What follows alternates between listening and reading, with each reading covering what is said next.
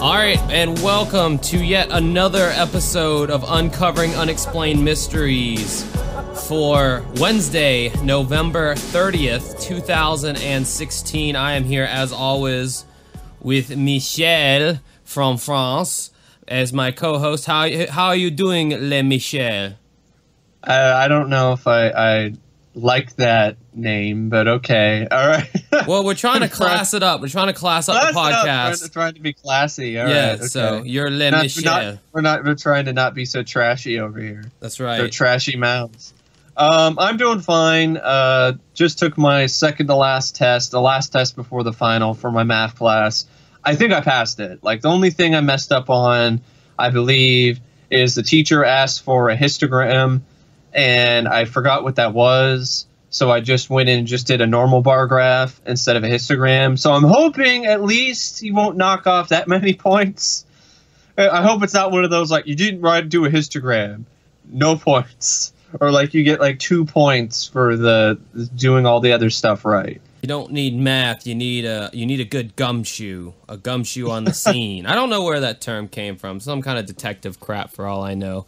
I am doing not so great. Well, okay, I guess. I don't know. I'm recovering. I've been kind of going through a personal shit with my now ex-girlfriend, and yeah, breakups are a lot crappier than I last remembered, because I hadn't been in like a long-term relationship for a long time, and this most recent one I was in was you know, the first one I had been in probably 2 or 3 years, and we dated for almost a year, and yeah, at first I thought I was like all okay with, you know, the breakup, and then I guess when reality kind of set in around Thanksgiving, it was like, oh, heartache. Oh yeah, that's what this feels like. Man, this is a god-awful feeling. And as somebody who already suffers from like OCD and anxiety and stuff, like, it really only makes all that stuff worse too, like, on top of all that. So I'm trying to stay positive. I'm a very strong person mentally, so I'm trying to stay occupied. I have a great network of friends around me to kind of support me, but sometimes you just still have that raw shit emotion inside that you just can't get rid of, and you just have to literally deal with it. So it's kind of held me back from doing a lot of the stuff I would normally be doing, like working on videos and stuff like that. But as I am getting better, I do hope to taste test some German food. And then another thing with that is I was gonna do that video a long time ago, but the candy I ordered from Germany is gonna take, it's not gonna be here till like late December, which sucks. So now I'm having to like reschedule my whole shooting for like my videos and stuff, because like that was meant to be the next video. Maybe you should have gotten one of those like just random, you know, it's not gonna necessarily be German, but there's a bunch of these like meal boxes, like snack boxes you can get. I saw that, but I did kind of want this to specifically be German, because like the only other country I really have a fascination with besides like England is Germany. I'm kind of fascinated by Canada, just because I'm like, I'm wondering how are they even different than us in any way. I mean, I know their healthcare system is different, but they just seem like the way they speak in some, you know, ways as well. They just seem like a more upper United States to me. Like, we don't really even seem like that different of. I mean, I know of course, like, the Canadian listeners are rolling their eyes right now, because politically we couldn't be any more different than especially than what we are now with Donald Trump as our president. So yeah, I know politically we're very different, but I think as far as everything else, so that I'm kind of fascinated by Canada. But yeah, Germany, it was just always a country I've been fascinated by, and not because of Nazi shit at all. It's just the language and the music, as far as like, you know, some of the rock music and stuff like that. I really like. Well, my favorite, probably my favorite band ever is Scorpions, and they're a German band. Yeah, and who chose to speak in English for their songs, and that's why they got as big as they got. My favorite German band, well, my two favorite German bands is Kraftwerk and Rammstein. Rammstein is good too, but yeah, Rammstein. The vocals to me are just, I don't know. I don't get into. I can hear. I'm okay with a few of their songs. It's just, I don't know. Yeah, I mean, it's not run together. It's not for everybody. I think you know, and again, you know, German people are like, oh, there's so many better bands than Rammstein in our country. Yeah, well, they never got big enough to where I found out about them, so they might be great, but the Scorpions did. Well, German band that continue to do their music in German. Oh yeah, exactly. I once heard somewhere, and I don't know how credible this is, if Rammstein actually did their lyrics in English, they'd be one of the biggest hard rock bands out right now. But because they chose to stick with German, they're not nearly. But I mean, they're still huge, but they could be even bigger. But I'm glad they stick to German. Anyway, getting into our fan request month over the you know, last year, I guess, even though it hasn't even been a year yet, it's been like 6 or 7 months since we've been doing this podcast. I've just like racked up a laundry list of requests from various people, and I just thought it would be a good idea to kind of, I guess, December, the season of giving or whatever, is to just give back and just do a whole month of... It's our gift to you guys. Yep. So, for your support now and for listening. Now, if you want to ask me where every single one of these requests came from, I can't tell you. I know where some of them came from because they're more recent, but some I've had on here since the early days of our podcast, back when it was still on the YouTube channel or whatever. So I can't tell you who requested what on some of these things, but I think all the ones this time around are pretty recent requests, although there is an older one thrown in there that someone wanted. The first one we're going to start on is the I-70 killer. I-70 would be an interstate in the United States. Believe the evenly numbered interstates go east to west, and the odd ones go north to south. Just fun little fact. Anyway, so 26-year-old Robin Fuldow is what this looks like, or Fuldauer. Fuldauer. They always say how. I don't know if it's the audio of Unsolved Mysteries or how Robert Stack says it, but I never get the names clear when he just says it. Like, I have to see it printed later on somewhere in the... Yeah, I don't know what it is either, but, you know, it's, to me, it reads like a Fuldower. Okay, so Robin Fuldower, in Indianapolis, Indiana. She wanted nothing more than to start a family and to find a husband. On April 8th, 1992, Robin was found shot to death at a shoe store that she worked at. Then, flash forward, 23-year-old Patricia Smith and 32-year-old Patricia Majors were both happily married. They worked side by side at a bridal shop in Wichita, Kansas. Just 3 days after Robin Fuldower was murdered, both Patricias were found shot dead in the back storage room of the bridal shop. Then, 24-year-old Nancy Kitzmiller had just recently qualified to join a government map-making team. That sounds exciting. 3 weeks after the Patricia murders, Nancy was shot to death in the boot store where she worked as a manager. 4 murders in 3 different states. They seemed to be random killings that had no connection, yet each took place at a shopping mall off Interstate 70 on a road that either connected to Interstate 70 or was off Interstate 70 directly. So there was a connection after all. Raytown, Missouri, another link in this deadly chain. A Woodsville shopping mall off a connecting road. 37-year-old Sarah Blessing was working alone at a gift shop at a mall. At 6:30 p.m. that day, an auctioneer noticed a stranger walking into his auction house. He walked in and walked back out. Also at that time, Tim Hickman, who owned a video store. What's a video store? Mike? Oh, a video store. Okay, all right. Mike, what's a video store? A video store is a store back in the day that actually rented and sold videotapes. Because before DVD and Blu-ray and Netflix and Amazon Prime and all of that, and torrents and the internet, there was a video store. Ooh. Ah. So anyway, Tim Hickman... I like seeing that. I do like too. seeing that in the reenactment because that was a nice blast from the past. Yeah. It really sets the scene that, hey, motherfucker, you're watching a 90s-ass TV show and you better like it. That's what... So, this guy who owned a video store next to the gift shop where Sarah Blessing worked, he took notice of this man as he walked past his store. Minutes later... Tim Hickman. Yeah, Tim Hickman. Minutes later, Tim heard a loud pop that sounded like a gun. Tim looked outside and noticed the stranger. At the same time, a worker from a grocery store near the mall noticed a man climbing up an embankment to Interstate 70. Meanwhile, while Tim walked over to the gift shop, he looked in through the door. He didn't see anything, so he opened the door, calling out, "Ma'am? Ma'am?" I don't know why I gave him a slight southern accent just then. He walked into the store, and he didn't get far until he saw Sarah's legs sticking out from a storage room. Tim immediately called the police. A multi-state task force was formed. All 5 women killed with the same gun, semi-automatic pistol with a .22 caliber ammunition. That gun was also linked to another victim, Michael McCown, who was killed in a shopping mall ceramic store near Interstate 70. There was now 6 victims. So, I don't know, man. That's weird, you know? Like, yeah.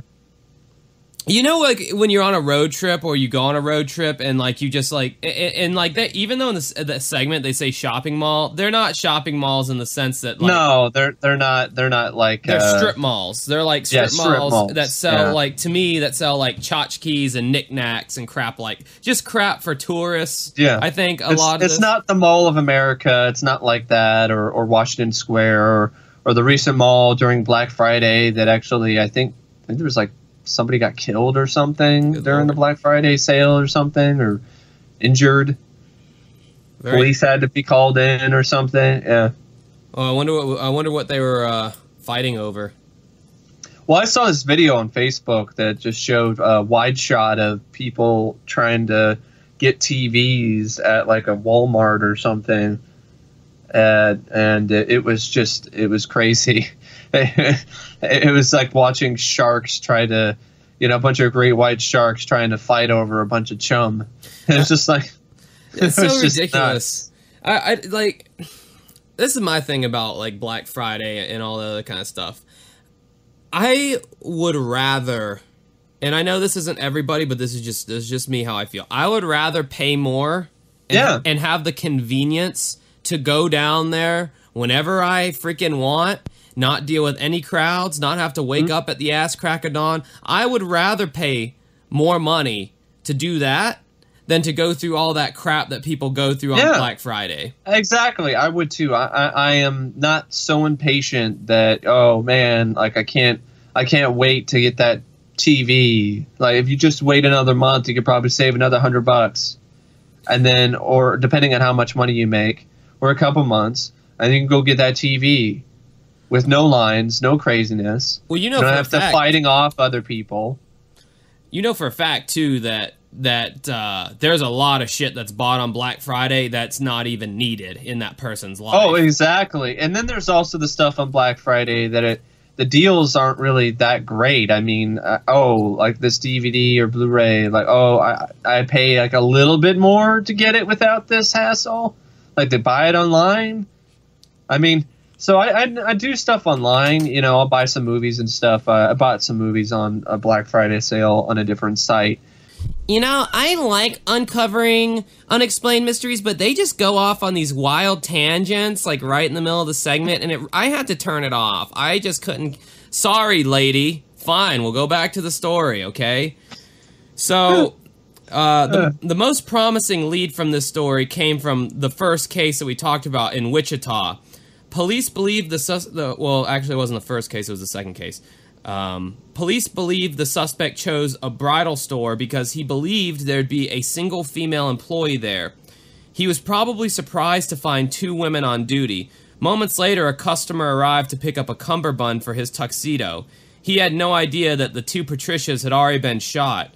And I thought this was a really good reenactment, like this part here. The actor previously, I mean, the whole thing is great. I mean, the actor they have to play the mysterious serial killer, he looks mysterious. He's creepy. Think Dustin Hoffman in Rain Man. Yeah, but if he was like a serial killer. Yeah, definitely need to shoot you in the head. Definitely need to shoot you in the head. Yeah. Because you're gonna make me miss Wapner. But that one I got a movie reference. Hey, you got one. Yay. Sorry, I rarely ever abuse a kazoo, but in that moment I felt that's not even a kazoo. I don't know what it is. there's other stuff with reenactment that got me too. Like just the whole image of the woman just shot in the head, laying there on the floor. I mean, just think about that. Think about if you're the employee at the rental place, and you just walk across the street, and then you just seeing the feet. Yeah, it'd be surreal. It'd be like I'm not actually seeing what I'm seeing right now. Like this isn't actually like real. Exactly. You'd be thinking, well, I have to be dreaming, or it's a nightmare. Or I've seen too many episodes of this certain show that I like. Yeah, I liked this particular sequence in the reenactment though because like they rarely the tension was really. But it was you really could feel it. I also like too like because Unsolved Mysteries for the most part is a very like white person show. Like all the segments and cases are very kind of white, and like Robert Stack is very proper in how he speaks, but the actor that they got that walks in the store to get the cummerbund or whatever, he's like this good young looking black guy, and like you rarely see this kind of interaction in Unsolved Mysteries. Like it's such a nice contrast because he comes in and the killer, a pasty white guy, is like get in the back, and then the customer's like, hey man, I can't do that, man. Like I gotta get out of here, man. I didn't see nothing, man. Yeah. And just kind of how he delivered that line, it's like, yeah, it's like cool. It's because you usually don't see that in the reenactments. You usually see the person like, okay, I'll get in the back, and the killer, is just like, well, get the hell out of here then, and don't call the cops. I mean, I might try bolting for the door and just run as fast as I freaking can out of the shop. Like that's the thing I might think about doing, but then might shoot me in the back. So yeah, well that would be my fear too. I mean that gun, man. But then like the guy's got a gun on me. He's probably gonna, if he wants me to go in the back, that means he probably wants to shoot me in the head. Right. So I don't know. Right. I mean, I maybe I take my chance of just fucking running like hell. It's a gamble because I've seen many segments on this show where they in bank robberies, for instance, they take them in the vault and they tie them up and they just leave them there because they just want to get the money and run. But in this case, clearly wasn't a bank robbery though. It didn't look like a bank robbery. You go in, you see that there's nothing out of the register. It's not really there's not gonna be that much money in the register to begin with, and then there's this clean cut guy in a trench coat with glasses, or I don't know if he had glasses or not. He didn't have glasses. Because he's pointing. I don't know. He's pointing a gun at you. It's just like, go in the back. It's like, I don't want to. It's like, look, man, I don't know anything. I don't know what you want. I didn't see nothing. I need to get out of here. I do like that, where the guy's like, okay, all right, go. Yeah, and he tells him not to call cops, which to me is like, LOL, WTF, that's the first thing I'm going to do, you know what I mean? Like, that is the first thing I'm doing. It is surprising. That's one of the things that stood out to me, too, is that the killer actually let him go. Yeah, which they said in the show, they said, surprisingly, the killer let that witness survive, which is what he was. He was a witness. He saw the dude's face and everything. And, again, I don't know, maybe he thought that, the guy really wasn't going to, who the fuck knows, So a short time later, the witness actually did call the police, giving his description and other people corroborating the description. The police came up with a composite sketch of the killer. 35 to 40 years old, 170 pounds, reddish hair, high forehead, and kind of a funny detail here. What witnesses describe as lazy eyelids. Which totally makes sense, but it's just kind of a funny term, lazy eyelids. When I think of the term lazy eyelids, I think of Jonathan Banks from Breaking Bad. His character, I forget his character's name exactly, but Jonathan Banks is a badass. He always has been a badass actor. I think of my dad, because my dad has such a lazy, his eyes are so lazy that it looks like he's asleep. Yeah. Right. So it's hard to tell sometimes if he's awake. That's kind of funny. But the guy was also clean cut and neatly dressed. Again, and I don't know if it's just the reenactment that did this, but it reminded me very much of Dustin Hoffman from Rain Man. The sketch too, the first one they showed, that was like more of a charcoal sketch. That's a little bit of it. I see a little bit of Dustin Hoffman there as well. Yeah. So, he seemed like he was almost in like a trance-like state too when he'd walk. Like he would walk like he was like walking in like with a purpose, you know, but in like this trance, like kind of, you know. Well, like, yeah, because he's just thinking about what he's gonna do. Yeah. So, unfortunately, all that's on his head. Unfortunately, after the segment was filmed, another murder struck, killing a woman in Arlington, Texas. The woman that was killed with a different gun, but the MO was so similar that police are almost certain it's the same guy. So that is pretty much the case. There was also 3 additional murders in Texas in 1993, 1994, probably including the one that happened after the segment aired, that the police also believe were the work of the same killer, bringing the number of victims to 9. Now, some of the other later victims, they weren't shot with the same gun. They were apparently shot with a different gun, which is interesting. Well, maybe he was just changed his MO, or he changed his weapon because people were onto him or something. So no new. What I find nothing new really. I guess apparently Herb Baumeister from Herb Baumeister from Westfield, Indiana, was suspected of being the killer, but he committed suicide after numerous human bones were discovered on his estate. The bones turned out to be male, and Baumeister was alleged to have killed male homosexuals and could not be linked to the murders of the women. But he also killed a guy. So, also Donald Michael Prince, later Donald Albin Blom, convicted in the murder of Kathleen Katie Elizabeth Poirier, and a second victim since has also been named as a suspect in the I-70 killings. He was known to be suffering from throat cancer, which is now in remission, and to have owned a .22 semi-automatic similar to what was used to kill Patricia Magers and Patricia Smith. Man, you know what's disturbing on this Unsolved Wikia website is you can actually, they have a link at the bottom of all these for all these cases where you can actually like find their grave. Like there's a website and it's called findagrave.com, and it'll actually like it'll tell you where their grave is, and you can go and, I mean, I don't know if that's like sick or if that's like decent of them, where maybe you could go and lay flowers if you wanted to or something like that. I don't know. That's kind of bizarre to me.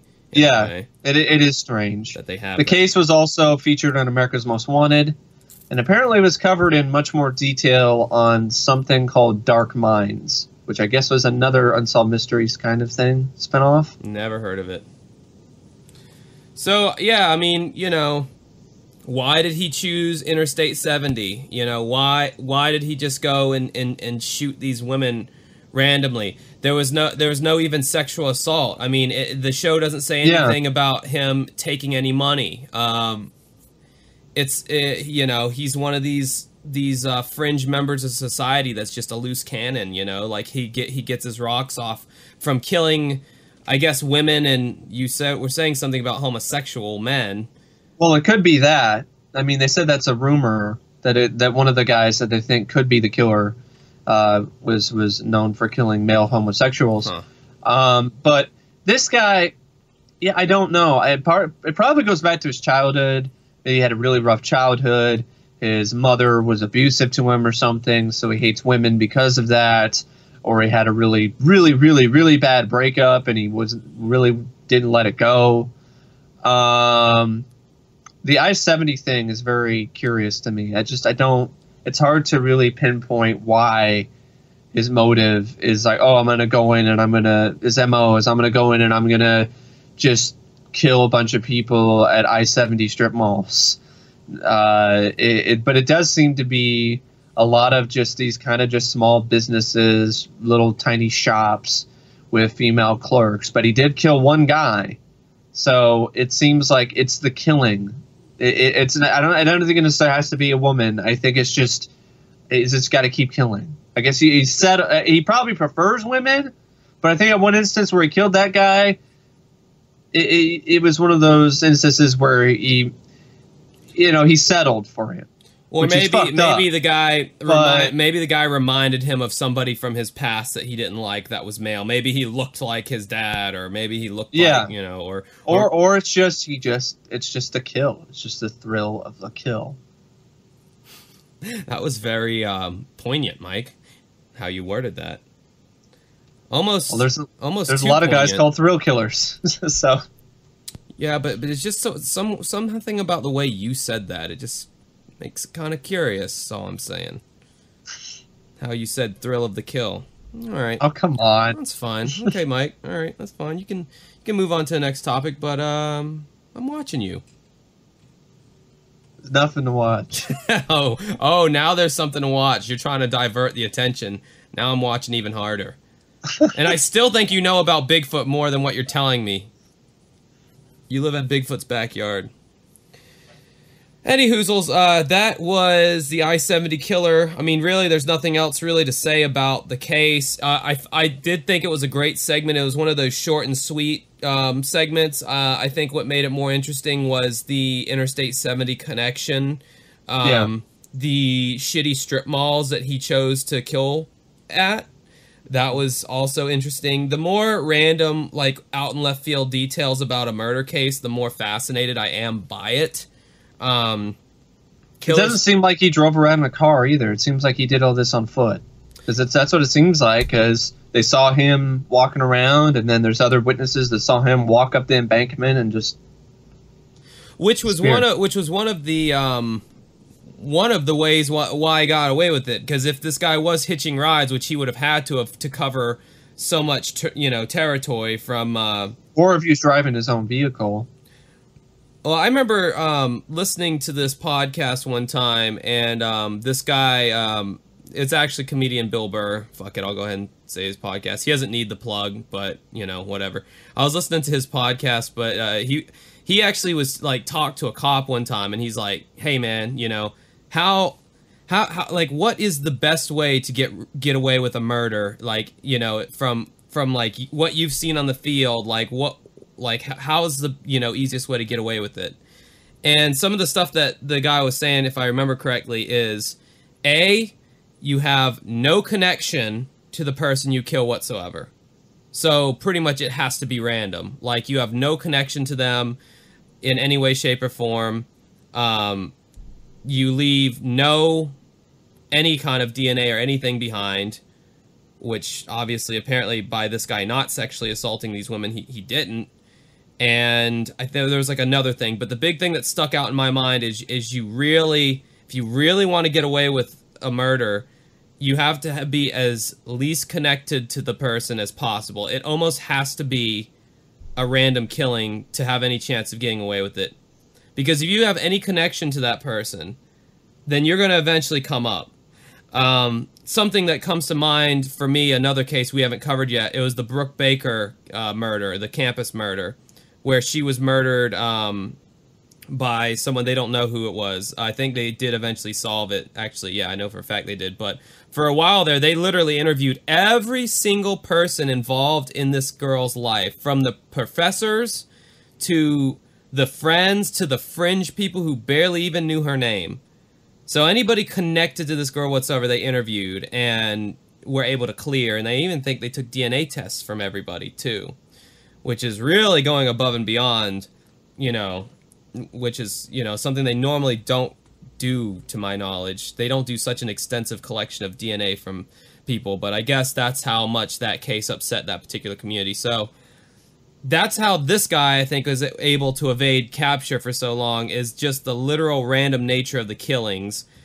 Because it takes a special kind of psychopath to just go out and do something like that randomly. Like, who would want to take I love strangers in the sense that, like, I assume that they're all generally good. I assume people are generally good until they give me a reason to think otherwise. So a stranger is the last person I would want to kill, If I was to do that to anybody, which I never would and I never could. And I think we were even arguing about death penalty on another podcast, and I actually think I was kind of for it and you were against it. So that kind of redacts my last statement. But anyway, Yeah, I mean, I don't know. Like that's just, I don't know. The random nature of it is really the most horrific part, A I lot of guess. serial killers, that's what they do. It's the random. Like I said, it's for the thrill, and for some of them, it's a sexual thrill, and for others, it's a power trip. They have power over life and death, and for them, that's something that is just it's something that really I mean I guess they get excited about it, Yeah. and it becomes an addiction. And once they get that experience, once they get that experience and they feel what it's like, I guess, they get like this sort of, like I said, it's a thrill. They get this thrill that they don't get from anything else, and they get it from strangling somebody or shooting somebody or whatever. And then, just like any addiction, it just becomes something that they just cannot stop doing. For a truly in-depth analysis into the mind of a killer that I think was pretty good, check out the Police song "Murder by Numbers." That's a pretty good, it's a pretty clever song, kind of about maybe a way, the way that a serial killer might think. Anyway, moving on, we have our second fan-requested case, and this isn't really a Mike and Josh pick type dealio, so this is just kind of one that Exactly. Mike got slapped with and had to do. I got slapped with it, but I don't mind. It's one I don't mind talking about because it is one of the earliest cases on the show. I believe it was from season 0, which was like was when they were showing pilot episodes, technically, like specials, and then it turned into a weekly show, a weekly series. And this was when, of course, Robert Stack was still hosting. Which is interesting. When he hosted, I've always found that interesting that they had these different specials before Robert Stack hosted that were hosted by different people. Yeah, so I've never seen any of those. I've seen a few clips from them, and it's very surreal because you're just like, Carl Malden, what? Huh? Like, you're just these people. You're just like, this is an unsolved mystery. Dude, you know what's crazy is I have shitty antenna cable. I don't have actual cable, but there's a cool channel called Decades. If just free antenna cable, it's like one of the shows that just comes through the air, and they have this show on there from time to time. I had never heard of this show. It's called Lords of the Mafia, and you can't even really find it on YouTube or anything, I don't think. Which, hey, if you have it on file, go ahead and put it out, because Terry and John don't have anything to do with that one, so, that you shouldn't have to worry about getting slapped down. But Robert Stack is the host of this show, and he narrates, and he even goes on camera, and it's like the set is blocked and filmed the same exact way an Unsolved Mysteries segment would be. The only thing that they do different is they have a little bit more of those annoying kind of Farina-esque, like, graphic things like on the screen and stuff, like the false computer typing thing on the screen, like where it says like the name and date of birth and stuff when they're talking about the crime lords. But no, it's Robert Stack. He does the voiceovers, he does the narration, he's in front of the camera. It's literally like you're watching an Unsolved Mysteries like cousin show, which is almost just as good. It's called Lords of the Mafia. It's crazy seeing him on another show, and I'd never heard of that show before. Yeah, so and it's really hard to find anything about it online. All you can find is kind of just the basic Wikipedia page about it. But yeah, it still comes on from time to time on this Decades channel that I get for free on my antenna or whatever. So yeah, that's pretty cool. But anyway. So this case is the case of Aileen Conway, and it all began in the morning of April 29th, 1986.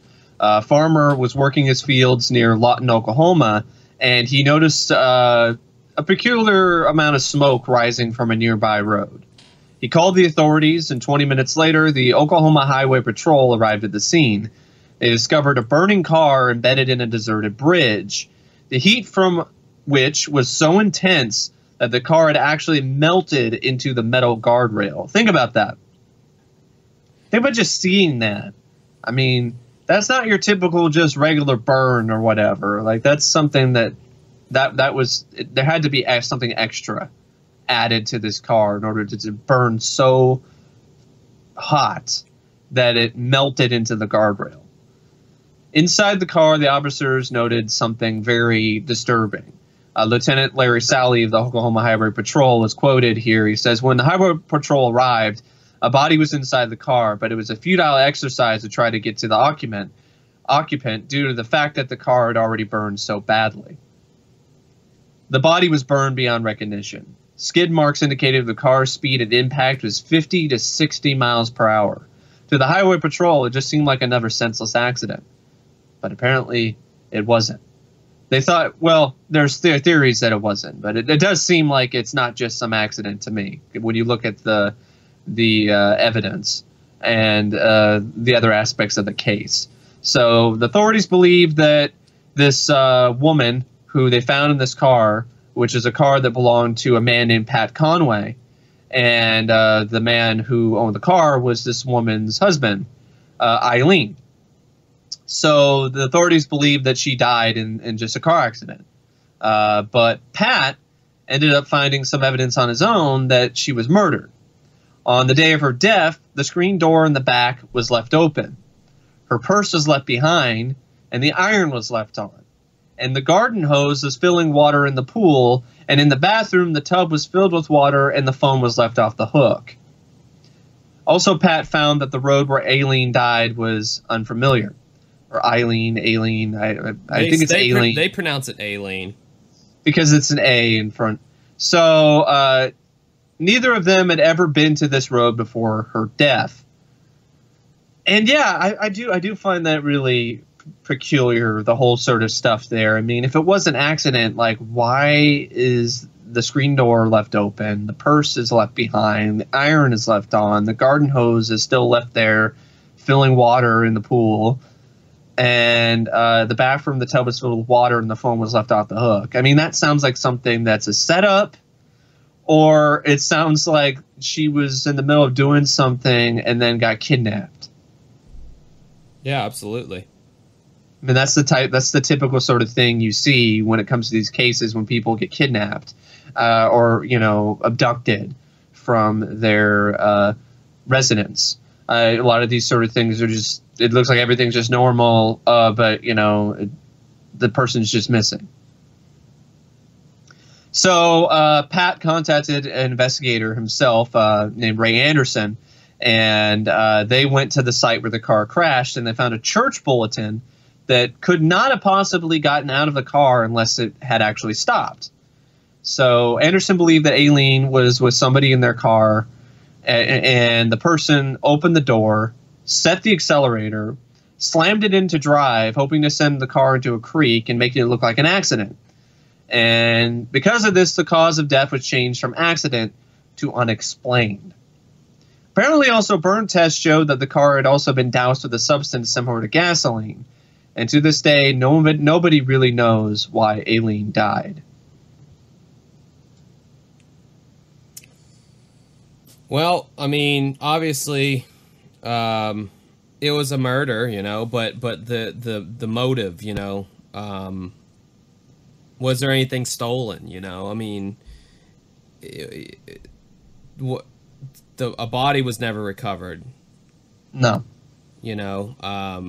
Well, the body was. It was in the car. It was just unrecognizable. They weren't. So I'm guessing they weren't able to do any kind of like forensics tests to see if there was any kind of like sexual abuse or anything. Probably not, because it was burned beyond recognition. Yeah, so it's like kind of one of those things to where it's like you have a lot of evidence that points to that this is not an accident, but it's really hard to really, for sure, just nail down it was a murder because there just isn't enough evidence. So it's just unexplained, which has to be really frustrating for Pat, who apparently died on August 20th, 2013, without ever really truly learning the true circumstances of his wife's death. Yeah, that sucks. Definitely does. But I mean, it sounds like he went on a good, almost 20 years Well, no, more than 20 years. Yeah, because the case first aired on November 29th, 1987. So he probably remarried, and I mean, but God, that's I don't even want. I mean, like I said, I mean, knowing that it wasn't an accident, but still not being able to find a suspect, to be able to, for sure, have her death be labeled as a murder. I mean, it's just unexplained. I mean, that's got to be. This kind of eat away at you. This reminds me of the two Mary murders in a bunch of ways. Car found burned. The body was burned beyond belief. Yeah. The motive is unknown. The husband Mike Morris denies, any involvement. So really, the killer is, unless he did it, which I think he did. Or allegedly, I allegedly think he did. I gotta start saying that, or I might get and some more letters from people I don't want to hear from. Although I'm thinking he's probably gonna already want to sue me for the slapping his moon pie face comment. But yeah, I don't know. I mean, it's one of those things to where it's kind of a short case. There's really nothing. I mean, for a case of this nature, there's really nothing that sticks out too much that kind of like grabs my interest much, except for maybe the church bulletin and how they were saying how she usually drove with the windows up all the time with the AC on, and how the church bulletin was found outside of the car, so either the window was down or the door was open at some point while the car was moving. That's really the only thing that kind of fascinated. It also kind of fascinated me as to like, why was so much stuff running at the house? Yeah, why was there a garden hose? That's what really stood out to me, because I was like, that screams of a setup. Yeah, that screams of somebody set that up that way. That does kind of seem like a setup, because why so much stuff incomplete? You had the iron on, you had the garden hose running into the damn pool. I mean, the purse being left behind, okay, that's typical. The screen door in the back being left open, all right. But the garden hose, the tub being still filled with water, why was the phone off the hook? Yeah, I mean, it's like, maybe you could make a case for, she was trying to start a new life and like fake a disappearance, but again, it's like, why would you do it like that? But then again, like, what was gained from this, if anything? We don't know if there was any kind of sexual assault involved in this. It is pretty mysterious, and they really didn't go in depth about the relationship between Pat and Aileen. So it's kind of like, you never know what goes on behind closed doors with a married couple, or with any couple in general. Behind closed doors, you have no idea what they're going through. You don't know what kind of... Everybody has the face that they put out to the public, and then their real selves. And this is something that's been hard for me to grasp, as being the kind of person I am. I am so damn transparent. I'm so easy to talk to and wear my emotions on my sleeve. And anybody who listens to this podcast knows that, if you reach out to me, I will talk to you. I mean, I just don't care. I have nothing to hide. But I'm not like most people. Most people have stuff they want to hide. Most people want to keep up a wall and keep, only certain things released to the public, and many things they want to keep to themselves. And, these people could have had a very tumultuous marriage. I don't know, I mean, obviously they weren't implicating Pat in anything, because if they felt like he was responsible for anything, they might be like, oh, well, the husband maybe had her killed by somebody else. That's what I'm thinking. I mean, usually the show, if there is like a suspect, okay, if the husband's a suspect, then they do discuss that. It seems like, I mean, would an investigator really work with the guy if they thought he was a suspect? I mean, I don't think he was involved in this. I that's my personal opinion, because I don't really see anything from this segment that really shows me that could be the case. But then I also thought that one guy who was a police officer and said, he said he didn't kill his little girl or whatever. I thought I believed him, but apparently I was wrong.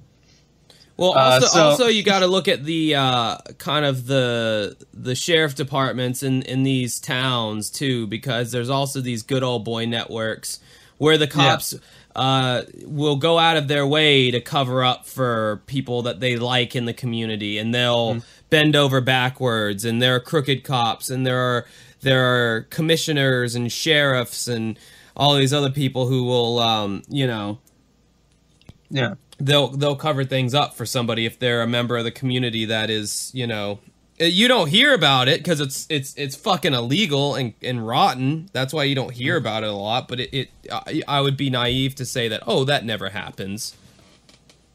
Well, apparently authorities believe that Aileen's death might be connected to several burglaries in the area, and that when she walked in on the burglars, they abducted and killed her. But I'm like, why would they do it that elaborately? Like, why would burglars be like, oh, we're going to make it look like an accident? Like, I don't know, most burglars I think of, I mean, maybe that's just me. I mean, most of the burglary cases I see featured on the show, I read about, they don't try to be that elaborate on how they kill the person, the witness. They just, like, shoot them or strangle them or whatever in the house and leave them for dead and then leave. I mean, that's... Yeah, they come in all different shapes and sizes, though. This is truly a pretty fairly unsolved murder here. I mean, this is definitely up there with some of the more mysterious ones, but nothing more mysterious than our next and final segment that we're going to cover, which was, this one actually was requested. I do remember who requested this one, Thomas Hatfield, the legendary Thomas Hatfield, who designed our logos for our new podcast or whatever. Thank you, Thomas. Yes, thanks again. He requested, this was one of the few he requested, and this was one that I already wanted to talk about, and this is one that I already told one of our very dedicated listeners, Corinne. This is one I told her that I would talk about because it had to do with her home continent of Australia, and this is the Australian UFO. Damn it if I don't get chills up and down my leg whenever I start talking about UFO cases, because they're kind of my personal favorites amongst the fraud segments. So, October 21st, 1978, 6:19 p.m., continent of Australia. A single-engine Cessna 182 lifted off from Robin Airport, just south of Melbourne. The pilot was 20-year-old Frederich Valentich. Valentich had been flying for 2 years and had accumulated more than 150 hours of solo time. He had dreams of one day becoming a commercial airline pilot. Valentich's flight plan called for a 40-minute trip west along the Australian coast. At Cape Otway, I'm sorry if I'm butchering any of this, Cape Otway, he'd head south to the Bass Strait to King Island. It was a route he had followed on several occasions, but this flight would be anything but routine. Ken, however the hell you say this last name, he's got 2 L's, E-W-E-L-Y-N, Lewin? Ken, Llewellyn? If it was Spanish, it'd be Llewellyn, I don't know. His name's Ken, damn it. Ken of the Royal Australian Air Force was saying that it was a fairly normal exercise. He had an appropriate instrument rating for the trip. It was a fairly straightforward flight, and there was no reason why it shouldn't have been completed successfully. What happened 3/4 of the way into that flight will be one of the greatest mysteries of Australian aviation. If that doesn't whet your appetite, I don't know what will. Just over halfway through his flight, Valentich had been in contact with a flight service center on the ground. Evidence mounted that something was not quite right. The following transcript was based off the interaction that Valentich had with the flight service center. Now, Valentich's in the sky in his plane now, and it's showing him communicating with the flight service center on the ground. Quote, "Seems like some sort of landing lights. As it gets closer, it could be 1 or 2 lights. I don't know. This is Delta Sierra Juliet. That aircraft just passed over me at least 1,000 feet above. Roger, and is that large aircraft? Is it a large aircraft? Confirm." Back to Valentich. "Is there any Air Force aircraft in this vicinity?" Delta Sierra Juliet, no known aircrafts in the vicinity. Delta Sierra Juliet, seems like he's playing some sort of cat and mouse game over here. He's traveling over me at speeds I cannot identify. Then ground control, can you describe the aircraft? Valentich, as it passes by, it's a long shape. Back to ground control, and they're interviewing him this time. He wasn't to the point of where he was panicking, but he was genuinely concerned with what he saw. He sounded confused, then he described what the aircraft was doing, and I became a bit concerned too. Back to the exchange. This thing's just stationary. I'm just orbiting, and this thing's orbiting on top of me. It's got a green light, and it's sort of metallic. It's like shining all over. It just disappeared. You wouldn't know what sort of aircraft is up here, do you? Is this some sort of military aircraft or what? Delta Sierra Juliet now approaching from southwest. Then they say some pilot jargon that I don't understand even from the reenactment. This strange aircraft is hovering on top of me again. It's hovering and it's not an aircraft.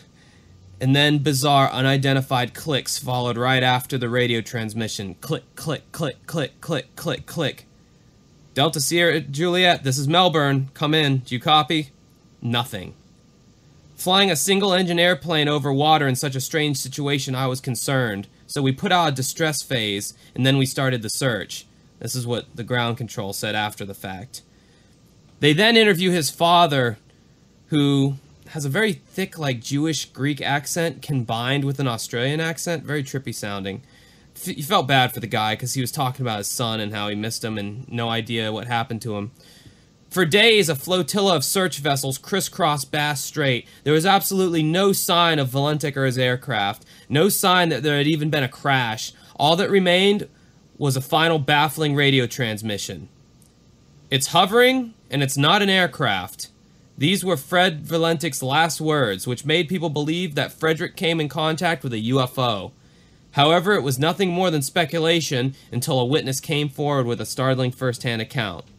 Now, before we get into that startling first-hand account, let's just think about this for a second.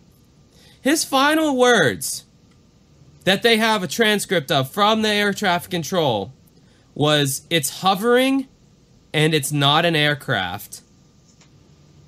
That sends chills down my spine. Yeah, it's a very chilling thing to think about and definitely listen to. I just wish the reenactment, I don't know, spent a little bit more money on some of the special effects. Well, you know, to me, the story was so damn creepy that it was such a good story to work with that it was okay that they skimped.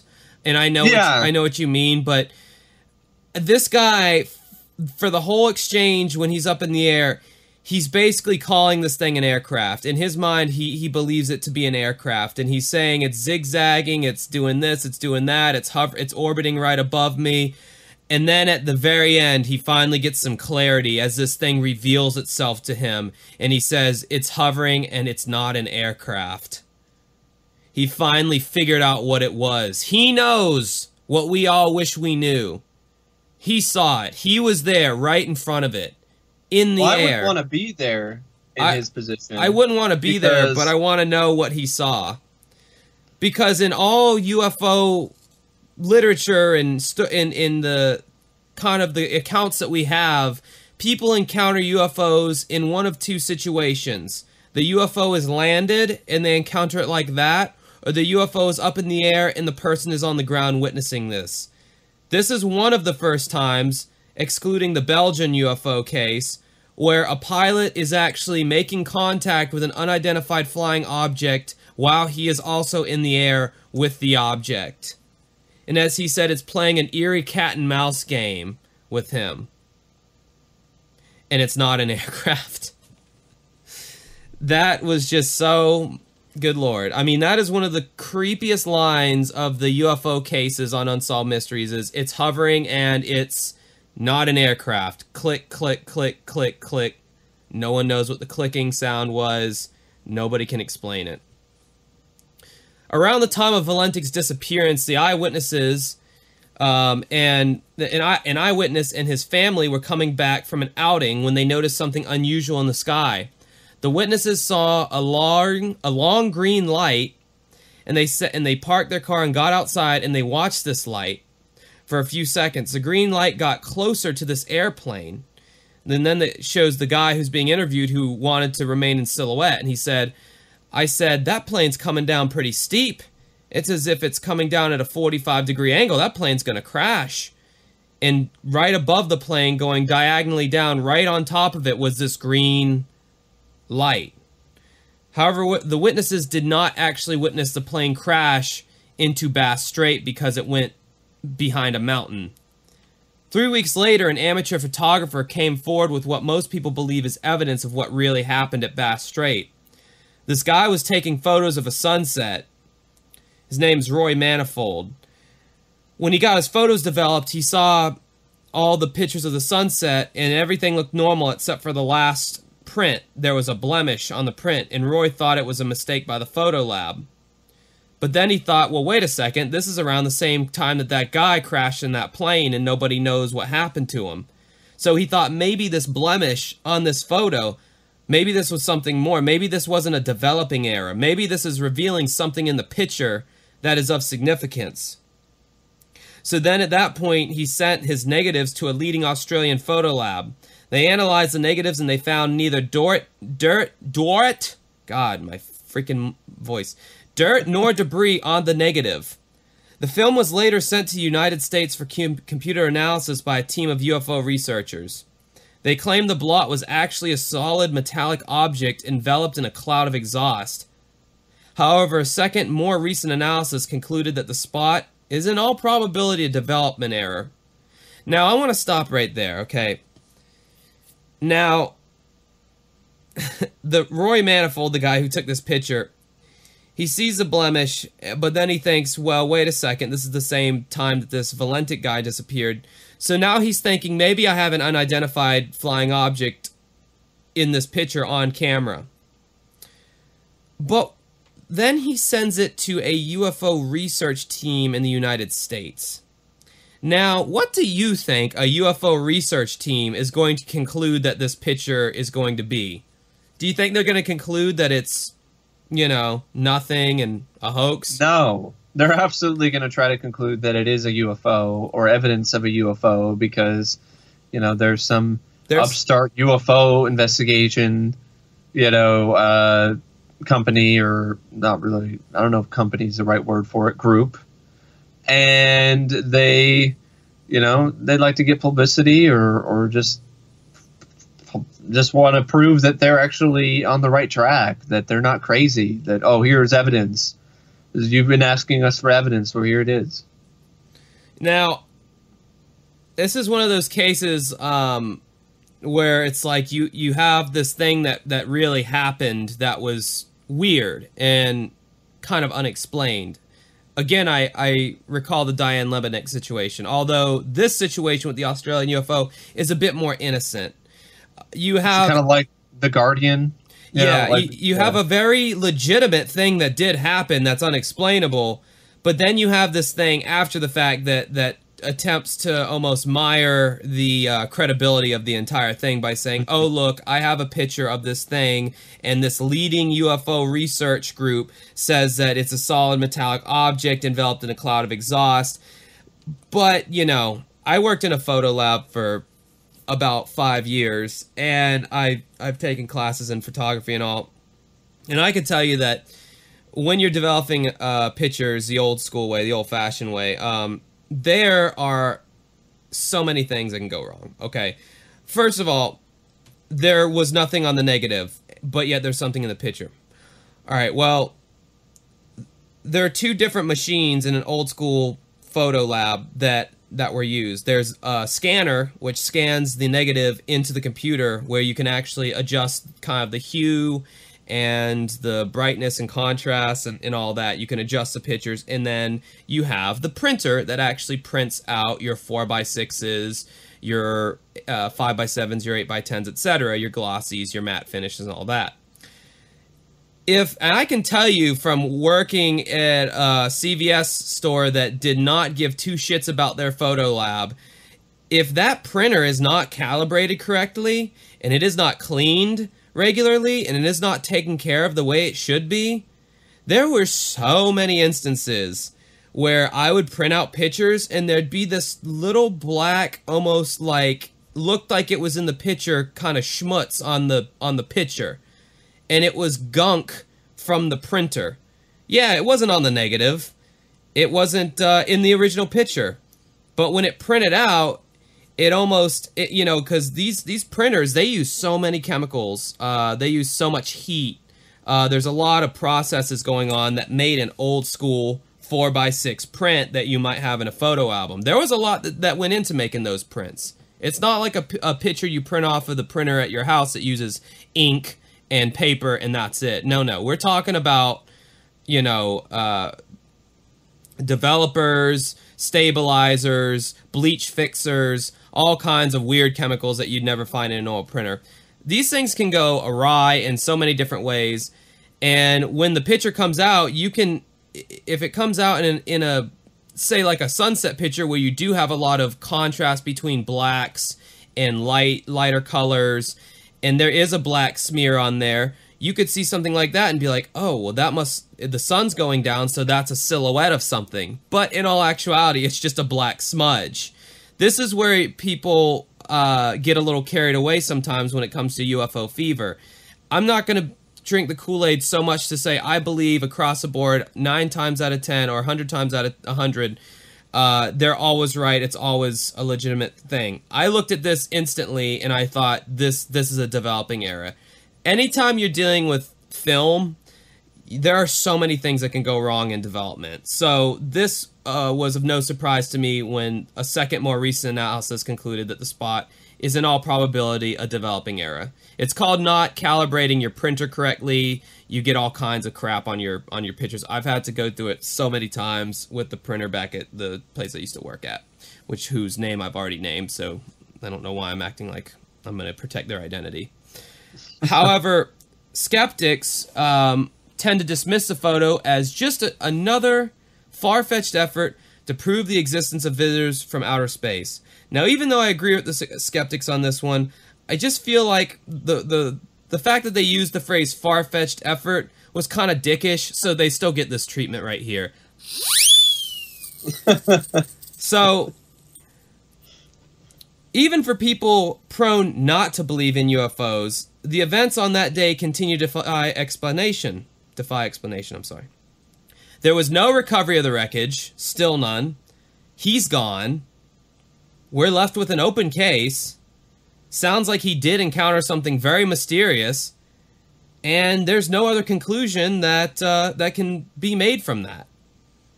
He's been declared legally dead, Frederich, and no trace of him or his plane has ever been found. That's so crazy.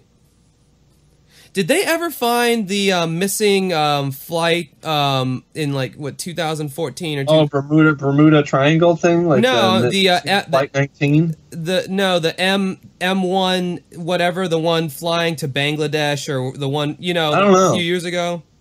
I don't know. It was like, dude, it was like a fucking like commercial airliner that went missing, and like from my knowledge, they might have found a little bit of wreckage from it, but I think for the most part, all the people and the plane itself are still missing. Like, so, yeah, one theory is that Frederich was abducted by the object he encountered.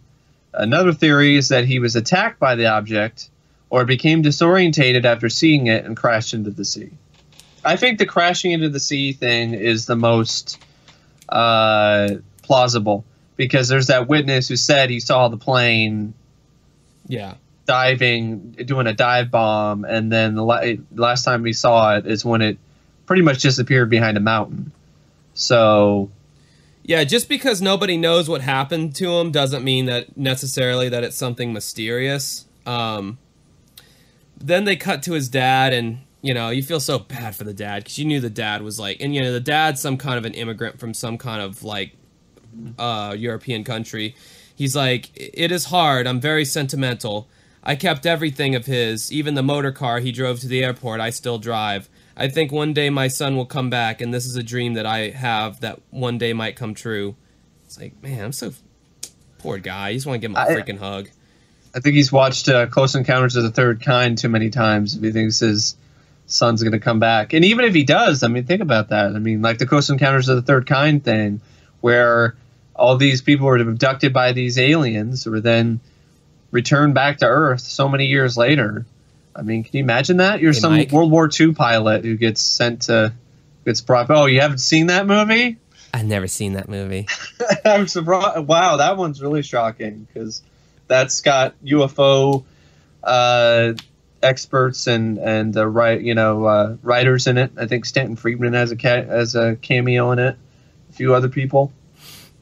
I'm sorry. I'm sorry. I know I suck, man. I one day it seems like, I don't know. Hopefully, if I don't die, I think you would really like Close Encounters of the Third Kind. I'm sure I would. I'm sure I'd like. You need to find that, whether it's online, wherever, because you're into UFOs. Trust me, it's worth a watch. Steven Spielberg directed it. Honestly, I think it's one of his best one of his best directorial efforts. Richard Dreyfuss is the lead. Oh, I like Richard Dreyfuss. And you got a great score by John Williams. Oh, John Williams. And that's where that's where the dun dun dun dun dun thing comes from, which is a very memorable note. Yeah. Series of notes. So you probably heard that at least. Yeah, that part I do remember from I think I Love the 80s on VH1. I Love the 70s, yeah. Okay, yeah, back when that show was on VH1. That I remember that being one of the last shows that VH1 put out that I like gave a shit about. I love those series. I love that series. I liked them. I love the 70s, 80s, 90s. I liked them, but they started doing weird shit like I Love the 80s remix and I Love the 80s 3D, and I like that though. I thought they were still fun. I Love the 80s Part 2 and I Love the 80s Strikes Back, and I Love the 80s 3D. Was it 3D? Yeah, it was 3D. I don't know, like some of the things they would talk about, like, it would get on my nerves because I knew they were just like hired comics and they had to say funny stuff about whatever it was they were talking about. Well, yeah, some of the hired comics were annoying. Like the guy who was just being awkward. Michael Ian Black. No, Mike Ian Black I can deal with over the guy who was like a redhead and he had like a beard and like he would always like make things really weird and sexual. Yeah, that guy I could do without him. But yeah, hit and miss, but they're still really entertaining, I thought. I remember they spoke very poorly of Unsolved Mysteries, which I remember. Yeah, back then. That was weird. I didn't get that. That angered me, and they harped on the reenactments. It's like, dude, okay, I feel like that show, amongst other things, kind of started breeding that too cool for school attitude that a lot of kids have now, to where, like, if any, you can't have, everything's got to be cool, everything's got to be hip, you can't have anything, that's just honest to goodness anymore. It's all got to have some kind of sarcastic, like, smart alecky kind of, like, the ironic thing, it's like liking some terrible wrestler because ironically, like Macho Man, like how people like, they like him, but really they think he's a joke and, kind of. No, I mean, Macho Man, Randy Savage in his prime was actually a really good wrestler. He's a really great entertainer in general, for sure. But I'm talking about people like James Ellsworth lately, who's just a jobber, who's just been put into, this bigger role, and because he's so over with the fans because they ironically like him, and I don't get the ironically liking wrestlers. Oh, he's the greatest ever, but not really. I don't like ironically liking anything. Like at my gigs, I play Phil Collins from time to time. Because I think he has some good fucking songs. So do I. And people are sitting there and they're bobbing their head, but they're also grinning and laughing. And I'm like, dude, what's the deal? Like, Phil Collins is a badass. Like, and you can't even say that now without getting laughed off the face of the earth by most people because they think that he's corny and that he's sappy. If you listen to anything he did in Genesis in the 80s and 70s, with his, I mean, He's one of Yes. the greatest drummers of all time, first of all. One of the greatest drummers. I mean, his drum sound is iconic. His voice is iconic.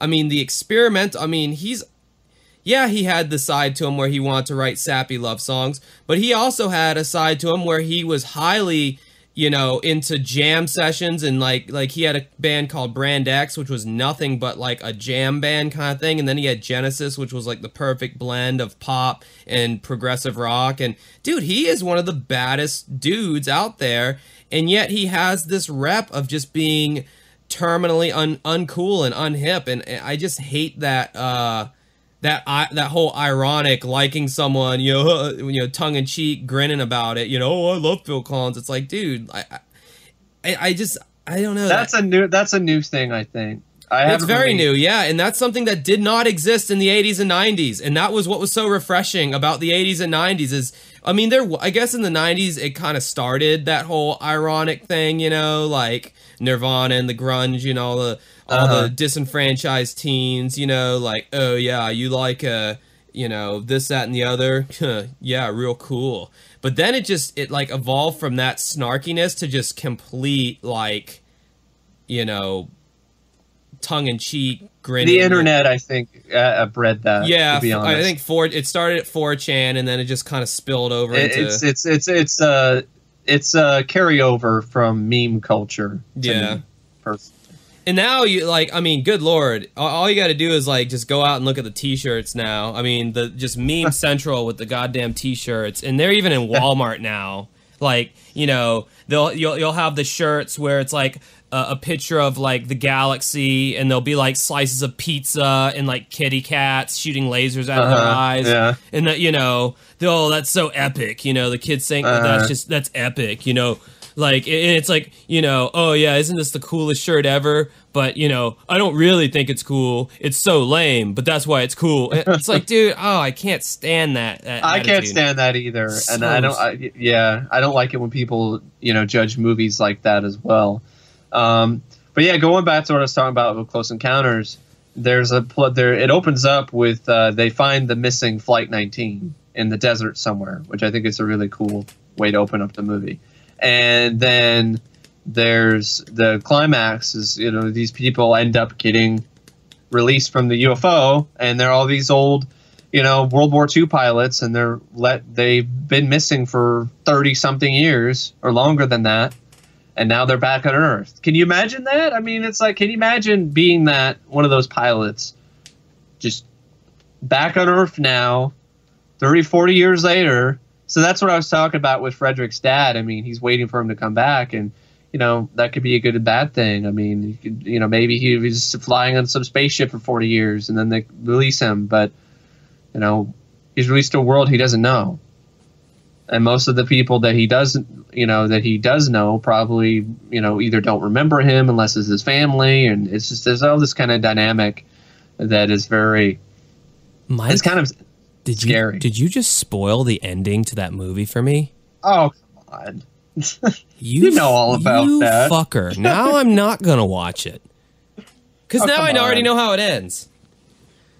No, I'll probably still watch it. Because that's not really about what the... And it's like a 30-year-old movie, so I'm not spoiling anything. You're 30 years old. No, I'm not. I'm almost 30 years old. Yeah, me too. It's depressing. Let's not talk about it. So this segment ends. I just want to cap this off because it's got a great ending. Robert Stack goes, 15 years have passed since Frederich Valentich flew off into his uncertain fate. However, the circumstances under his mysterious disappearance are just as disturbing today. What was the green light seen over the Cessna, and did it overpower Frederich Valentich's plane? Maybe the secret lies many fathoms beneath Bass Strait. Or perhaps it lies far from our planet, light years beyond our understanding.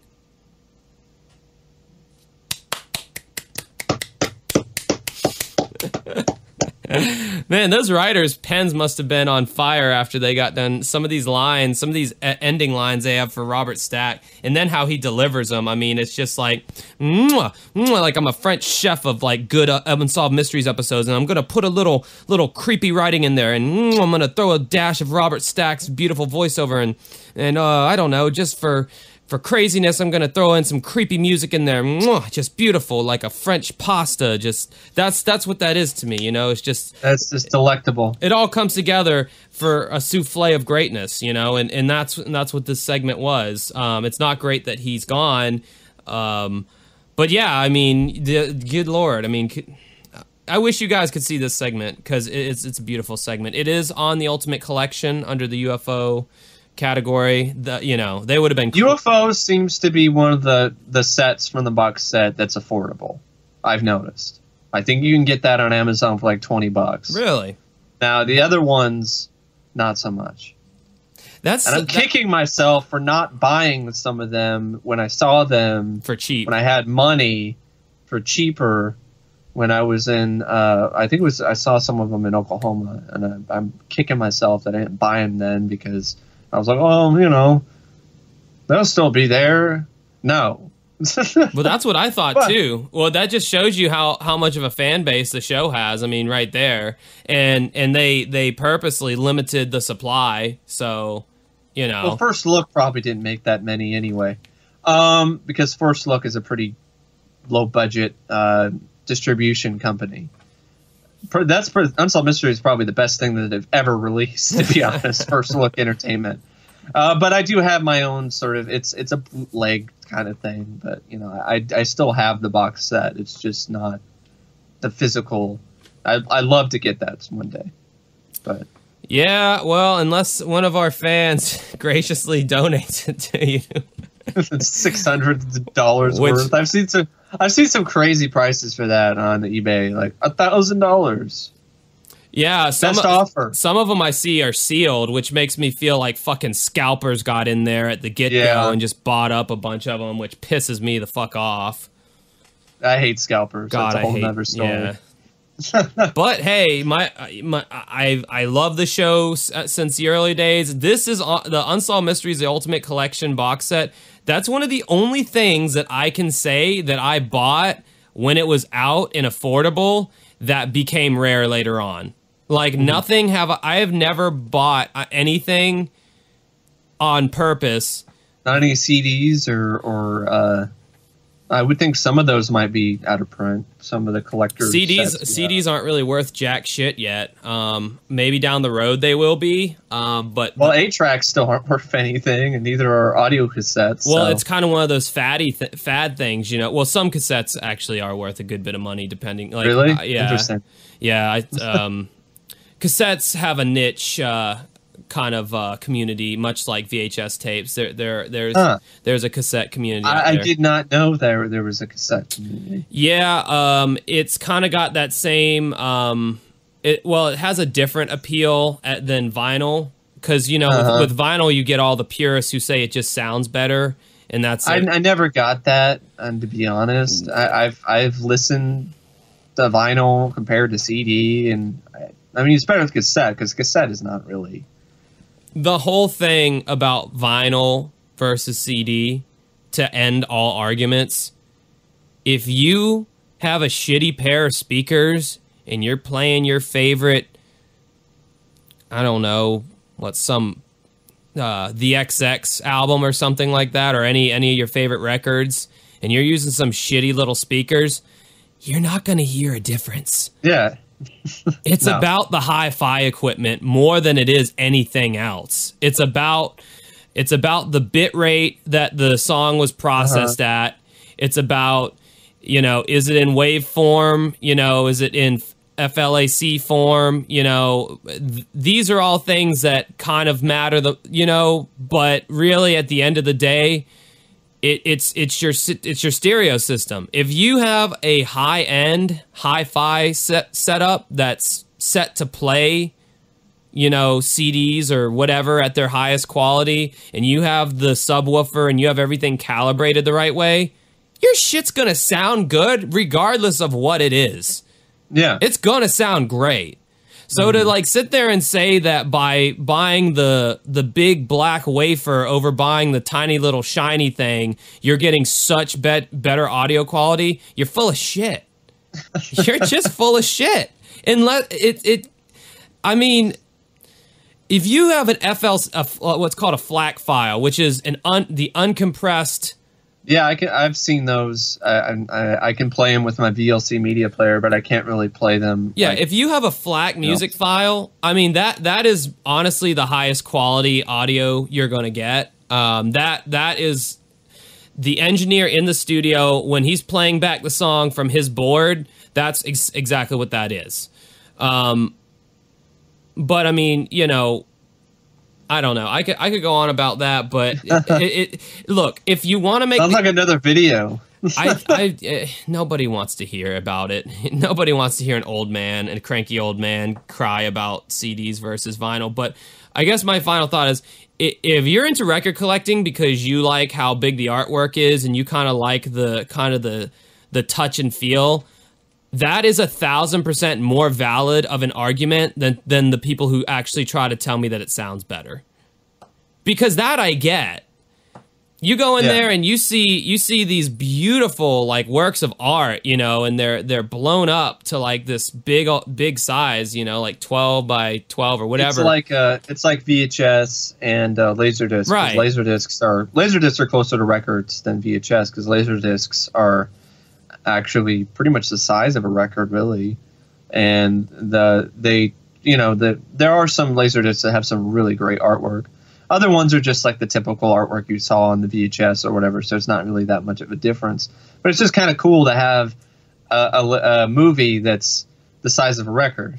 So it's kind of like you're collecting records, but it's movies. I mean, especially for the older bands, you know, because they've done a lot of reissues now because vinyl has kind of become, it's very fatty right now, and it's very VHS in particular has some really great artwork that other releases don't have. And that's something that really separates VHS from a lot of DVDs and Blu-rays nowadays. Unless it's from certain companies like Scream Factory or whatever. A lot of these companies just really generic, bland, awful-looking cover art that just is just the laziest Photoshop shit imaginable. Well, yeah, that's like now with like new bands, like they'll come out with like a record of their new album, and it's funny because it's like, you know, record is like analog, you know, you have a physical needle that's going against a groove and it's creating sound, yet the record was entirely made on a computer using Pro Tools and copying and cut and paste things, and it's all auto-tuned and all that. So it's funny that they're releasing something that's so digital and it was recorded and made so digitally, they're releasing it on an analog medium, like that's going to make a fucking difference, you know? Exactly. You might as well listen to a digital work on a digital form, because that's honestly what it's mixed and mastered for. Well, also digital music depends on who's doing the remastering and stuff. That can sound really good as well. I mean, I think MP3 kind of gets a bad rap. But I mean, it's like you need to get a high quality one. Like if you get a shitty quality MP3, no wonder it doesn't sound good. I don't know. I don't particularly like. It's like I wish all my music were WAV files, but that would WAV is different. MP3, there's certain high quality MP3s that I've noticed. When you get into the 320 kilobyte range of MP3s, it's like, okay, that's cool, you know. But I think most CDs are typically at about like 1. And also, when you have it, it's what you're listening with. Like if you're using headphones and you got some crappy headphones, well, then it's not really going to sound very good. You're not going to really tell that much of a difference because you're using crappy headphones. Yeah. So, but yeah. Sorry about the chit chat. Whatever, man. I thought it was interesting though. That was kind of fun to talk about that because it is kind of, you know. It's fun to talk about something lighthearted at the end of talking about 2 murders and a mysterious UFO. Yeah, a guy who's just completely disappeared off the face of the earth. Never to be seen again. If you guys want to find us all over the internet, you can find us on. You can become a fan on our Facebook page. It's facebook.com/uncovering unexplained mysteries. If you want to support this podcast on Patreon, it's patreon.com/uncovering unexplained mysteries. On Patreon, you'll find a lot of bonus perks. You get the podcast early.